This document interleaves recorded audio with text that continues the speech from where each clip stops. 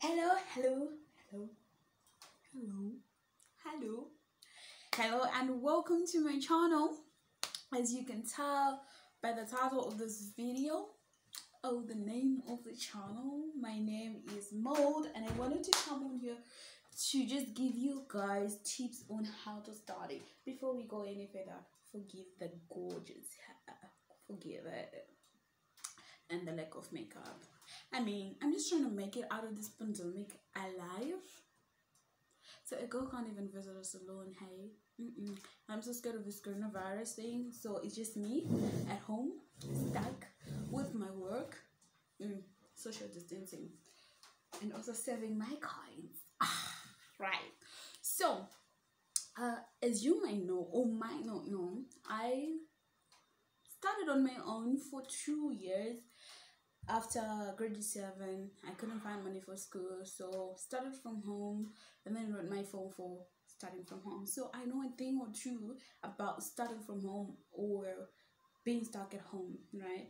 But disclaimer, I do not know how to study during a pandemic.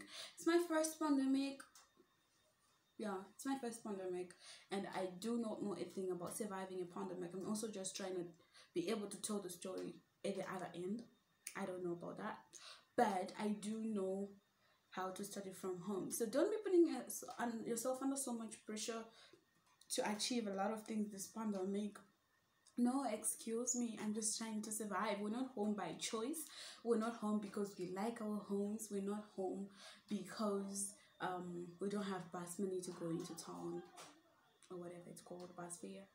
We are home because there is a pandemic out there, so that already is stressful. So don't be putting yourself under so much pressure to accomplish a lot, to learn a new skill. Oh no, surviving this is enough. I mean, but what made me make this video is that there's so much uncertainty and it's uncharted waters. We all don't know what's going to happen.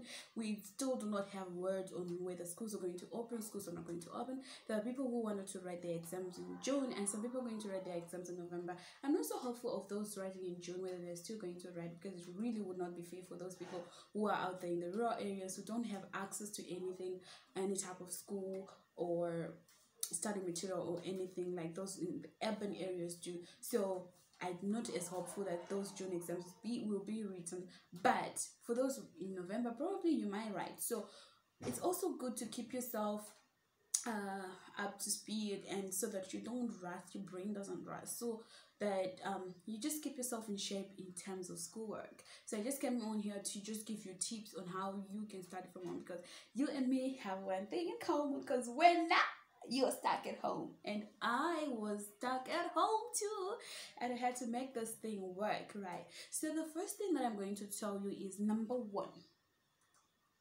create a routine.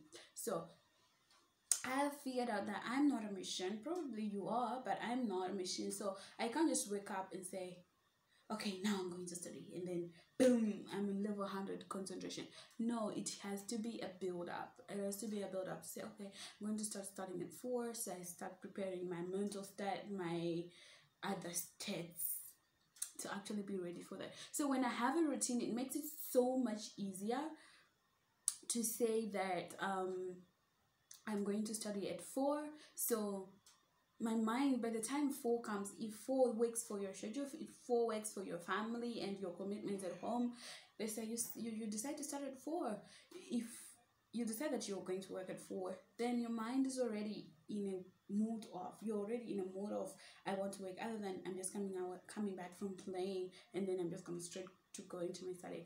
That didn't work for me. So I had a routine. So I would also advise you to create a routine, create one that works for you, because I'm not going through the thing that you're going through. You're not going through the thing that I was going through. So you would never be on the same page on what works, but create one for you. Right. Then the second thing for me that worked was, number 2, is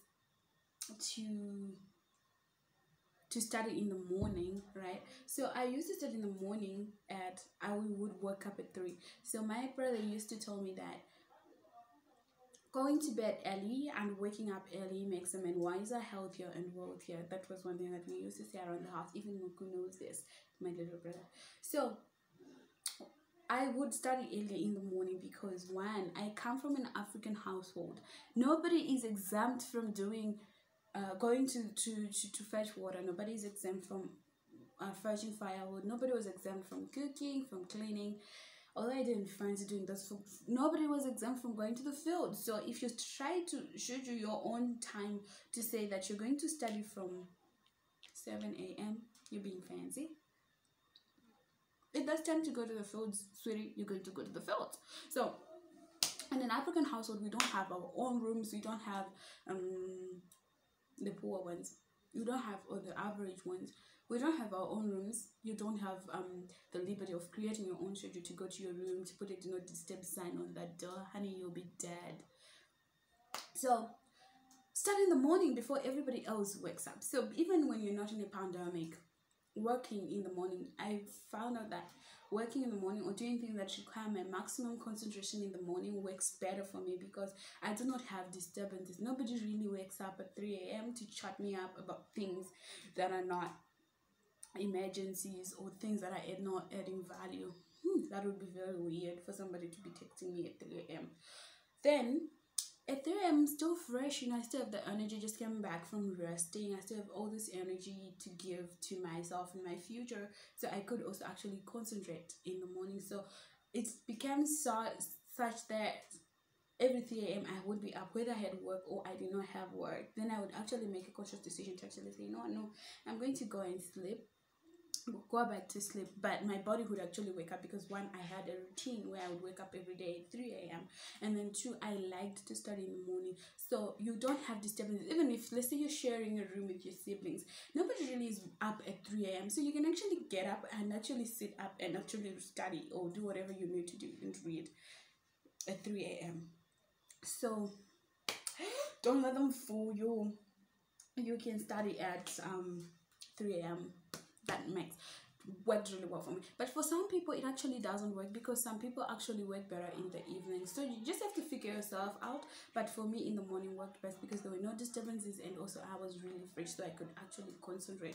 Then the third thing would be to create a to-do list. I used this when I was also studying for my CTA, which was like post-grad. I created a to-do list. So I figured out my subject that I was having a bit of a hard time, and then I actually broke down the subject into topics, and then I gave myself time to say, I'm going to be doing IS1 on this day, I'm going to do this other standard on this day, and then this other standard on this day. So it worked for me, creating a to-do list, and it also makes you feel really good after, when you're actually now just ticking things off to say, you know what, I managed to do this, I managed to do that, I managed to do that. And then it also helps you keep track of what you still need to do. So creating a to-do list worked wonders, like really wonders for me. Then the third thing would be to study in intervals. Do not make the mistake of being too focused. I would think of saying I'm going to study for 6 hours straight. You know what, my other name is Mrs. Focus. I'm going to study 6 hours straight, nobody disturb me. Honey, that doesn't work because you're human. Take it out in stages, like put up topics. You know what, if I'm going to do psychogeometry, I'm going to cover concept 1, 2, 3, 4, and then I'm going to sit back, I'm going to relax. Or if you don't want to relax, let's say it's during this peak time, which is 3 to probably 6, 3 a.m. to 6 a.m. peak time, where your concentration is on point, your disturbances are at 0, so it's time for you to actually study. So what you can actually do is to say, I'm going to study psychogeometry for an hour, and then after that I'm going to go out to English, and I'm going to do registers, and then after that I'm going to leave that, I'm going to go to study geography, so that you're not on one thing for too long, because that never really worked for me. Then the other thing that you can actually do is active studying. By active studying, you mean you don't read a book like this. No, you actually need to be taking the notes. That's active studying. So you have your pen, you have your pad, your writing pad, where you're writing whatever you're learning. And I was never really a fan of saying please write those notes for me and then I'll read them later. No, I preferred to actually write the notes for myself, because then as I'm writing them, I'm actually studying and I'm actually internalizing. I told myself, as I am studying and writing things down, I'm actually writing them down in my mind, if there's something like that, right? So I would actually study actively. I like studying actively, to be writing things down, and yeah, basically, don't be studying a book. Don't be studying. There's a difference between studying coronavirus and reading about coronavirus in the news. So reading about coronavirus in the news, you're just reading, for information purposes. But for exam purposes, you're going to need to internalize that. So you need to actually have somewhere where you're actually writing it down so that it actually sticks with you, right? Then the other thing, the final thing that I would actually advise you guys to do is to actually switch things up. Don't be boring. Don't be too serious. Okay, I might actually be boring, but I also get bored so easily. So if I have to study from the same kitchen corner every day and I'm at home, so this is the same kitchen we're eating in, and then I'm going to study in there every day, it affected. I would feel like weak in my joints every time I felt like about studying. So switch it up. Sit on the floor one day. It's not about having a whole room, study room, like dedicated to you and your studies, how special you are, a special child. No, you can actually sit on the floor as you're studying. Then the next day, sit on your bed. The next day, go study in the other room. Make it fun, make it interesting, so that you also don't create this whole vibe of, oh, it's that time.